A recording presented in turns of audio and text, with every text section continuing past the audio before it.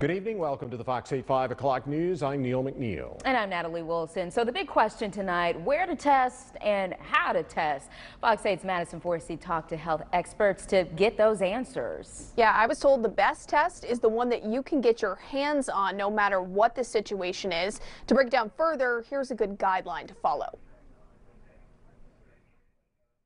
When you get a test, you're helping to stop the spread. It also means people are waiting hours in testing lines across the triad for a lot of different reasons. Exposed at work by my coworker and also by a friend that I skate with. We're just making sure that we take a COVID test because we've been experiencing symptoms. But do you really need to be in these lines for a PCR test if you have the option of an at-home one? Some people, if you're symptomatic, you get an antigen test and that's positive, that's as far as you need to take it.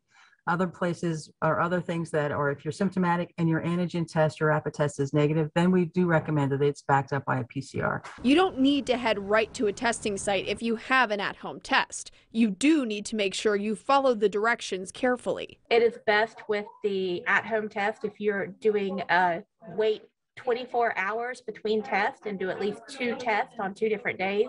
And that would be a little more accurate picture using the self-test. If you're checking to see if you're COVID-free before or after a gathering, an at-home test is a better option. If you're symptomatic and you know you're exposed and symptomatic, you should be tested, not just run out because I want to get a test, because as you can see, it's very limited. Any test is better than no test, and if you can't find a test or an appointment, stay home.